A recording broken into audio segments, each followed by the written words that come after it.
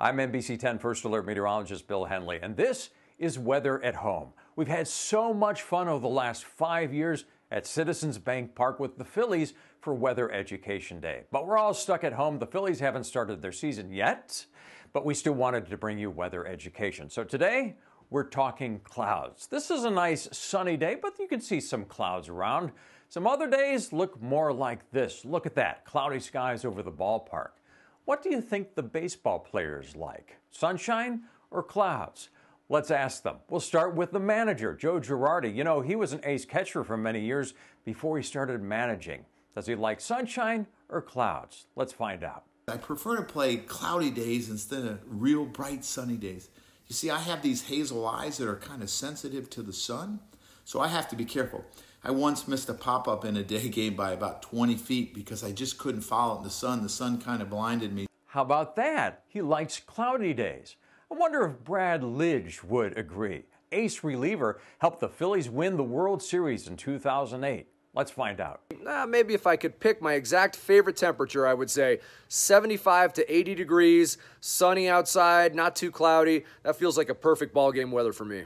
Okay, so Brad would probably like a day like this, sunshine and a few scattered clouds. That cloud is a cumulus cloud, and it's a small one, but they can grow larger and get more numerous too. See that dark bottom?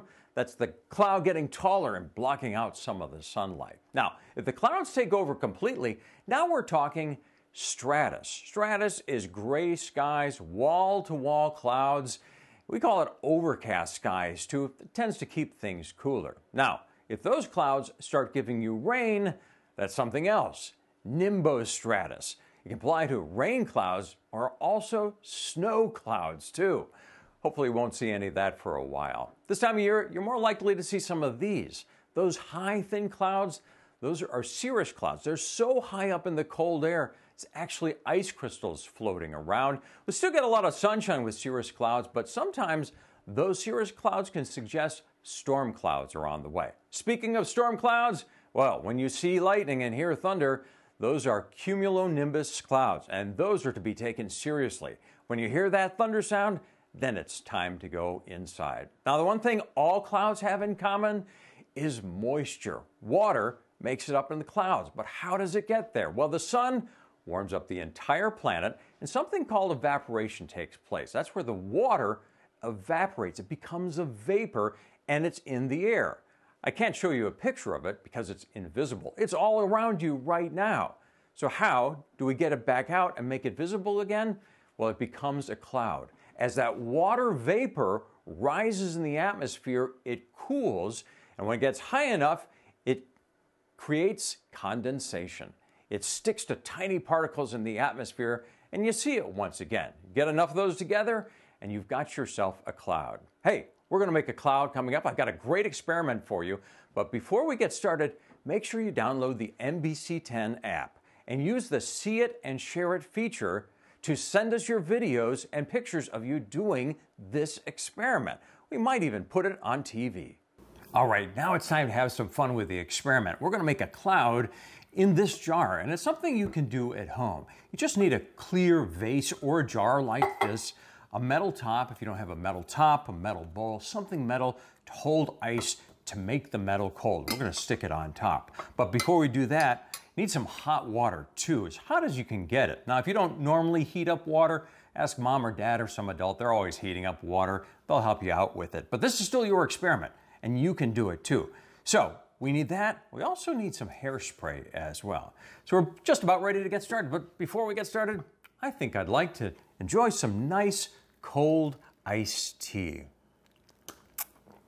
Ah, that tastes great on a warm spring or summer day. What? Look at that. Do you see what I'm seeing? Look on the outside of the glass. There's moisture on that. Have you ever noticed that? In the summertime, you've got a cold drink and there's moisture. It's almost like the glass is sweating. Well, where's that moisture coming from? It's not coming from the tea because that's inside the glass. Ah, I know where it's coming from. It's coming from the air around us. There's water all around us. It's a vapor. You can't see it. But when the air touches the cold glass, some of that vapor condenses, becomes water, right on the glass. Now, the more humidity there is in the atmosphere, the more liquid you'll see accumulating on your glass. Look at this. Here's a normal glass. There's nothing on it.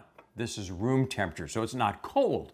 You need the cold to get the moisture out of the atmosphere. And this is what happens with clouds in the sky. That's a little pocket of cold air, cold enough that you see the moisture coming out. It condenses, but there are no iced tea glasses in the sky. So how does that happen? Well, something else is up there. Smoke, dust, some pollen as well. There's all sorts of stuff floating around in the air, and that's what the water condenses onto. So the water vapor sticks to those little particles. Now, we are going to use hairspray to provide those particles. So watch how this works. Got the hot water? We start by putting it in the glass jar. That should be enough. Oh, you can see we already got steam going on, right? Okay, now I'm going to put some ice cubes right on this lid to make it cold. I see if I can get them right up against the bottom of this lid. There we go. We can pile, this is where I'm going to put it. Pile those on there. Well, it looks like we already got a pretty good cloud going, doesn't it? Some of it's condensed on the outside of that glass, but we can do even better. So we're going to provide some air particles. This is kind of in place of the pollen or the dust or the smoke that's up in the atmosphere where the clouds are. This hairspray, just a dash, will do it. Woo. All right. Some of my ice cubes want to escape. That's okay. As long as it's cold. Look at that. Now, oh, that's much better. Look at that cloud right in there. It kind of looks like fog, doesn't it? So we've just made a cloud in the jar. So let's review how this happened. We've got moisture that's coming up, and some of that's evaporating. This is very hot water that's at the bottom of the jar. When I touch this jar, I can feel how hot it is.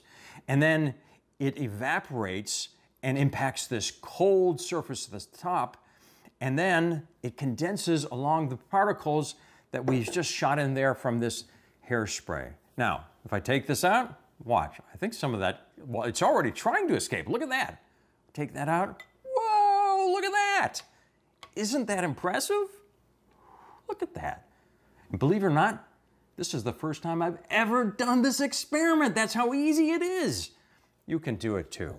All right, I bet you can't wait to show your brother, sister, your friends, your parents. This is one you can do over and over again and have lots of fun with. See, the cloud kind of evaporated there. I'll put that right back on and see if it comes back. Might take a minute, but I bet it will.